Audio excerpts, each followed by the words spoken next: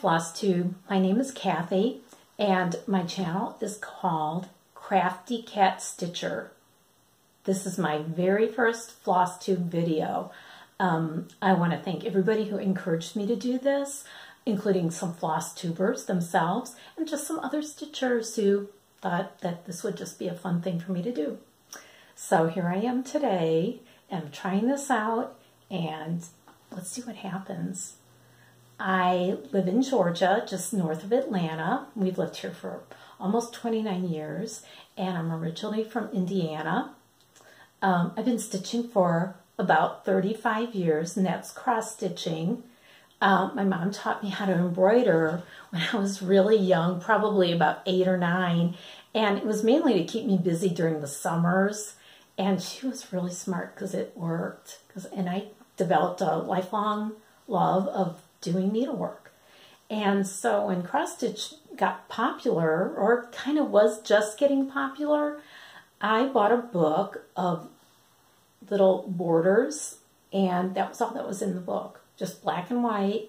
And I made my first cross-stitch just combining some of the borders into a little sampler. And this one, it's supposed to represent the 4 seasons. I made this for my mom, and she kept this on her dining room wall for years. And now I have it in my house.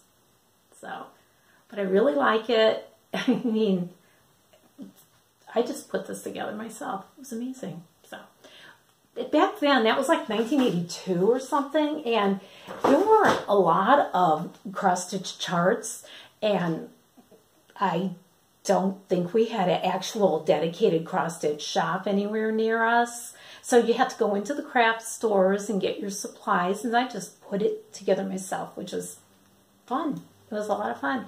And then things started to kind of like boom from there in the cross-stitch world, because at one time here in Georgia, I actually had about 4 shops within a less than 20-minute drive from my house, and now there are none, which is really sad. But so we all depend on online sales, which is great, and that's where I get most of my things.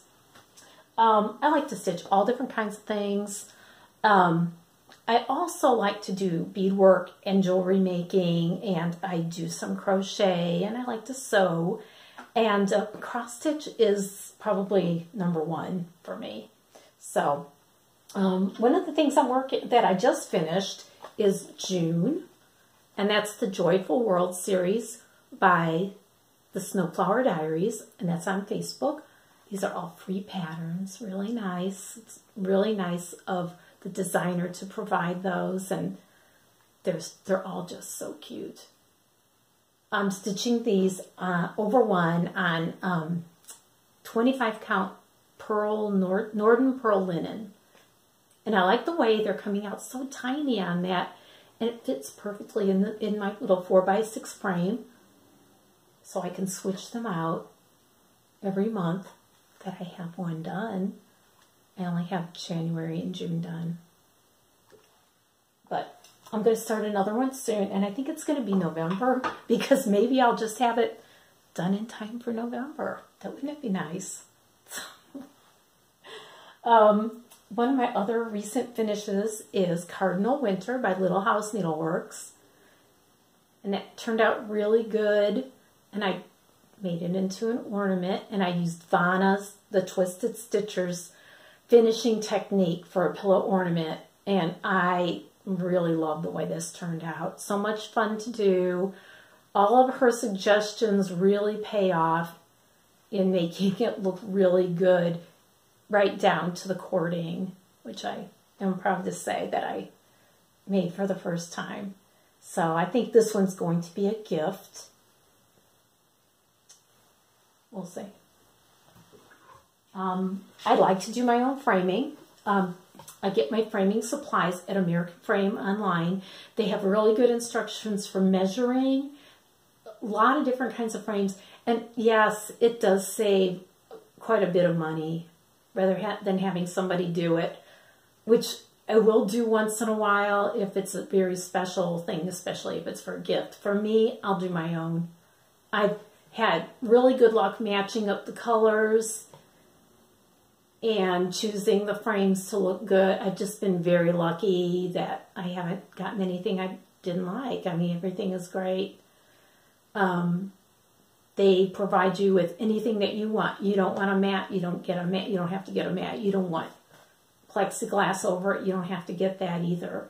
So they give you everything you need right down to the hardware. So this is, it's Quaker Star by Bent Creek, and I finished this a couple of years ago, I think it was, but I just framed it just in time for the 4th. So I don't know where that's going to go. Somewhere. I don't know. So whips, yeah, I've got a few. This one is Kaleidoscope by Sheena Rogers. It's a kit. She provides everything you need, except for the stuffing for the little cushion, if you want to do it in a little cushion. She gives you backing material and the floss and the fabric, and it's great, and I really, really like it. And it's really funny because I took this out to show you, and I thought, gosh, look at how much I have done on it. I didn't realize I'm at the home stretch.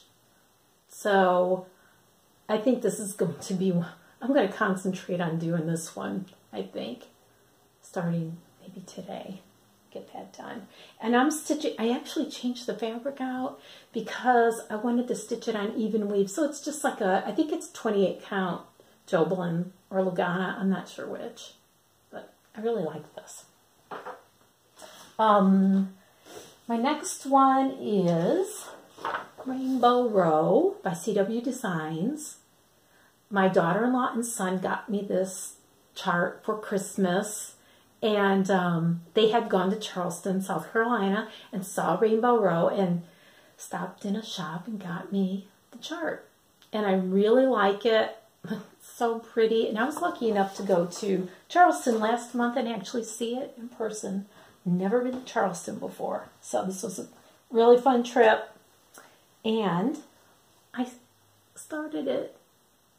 It's on, I'm stitching this on 32 count Jobelan in ivory. It's got a lot of colors in it. It's going to be a big challenge, big piece. The fabric itself is like 36 by 17 or something like that. So it's going to be a labor of love, but I really do like it, and I think it's going to be wonderful when it's done. My third and last major one that I'm working on right now is Tulips Praise by Gracewood Stitches, and I really like it. This picture doesn't do it real justice, I don't think. You know what? A lot of pictures don't. Did you ever notice that? I mean, it's like, and you start stitching, it's like, oh, this is so much prettier in person. This is what I've got done on it. And it's just the coolest combination of the colors. Turquoises, greens, pinks, rose colors. So summery and springy and just so pretty. So that's what I'm working on right now. And like I said, I will be starting another Joyful World because I really like the series. I like to have it out in a little frame. And maybe someday, in a couple of years, I'll have all the months done. Wouldn't that be great?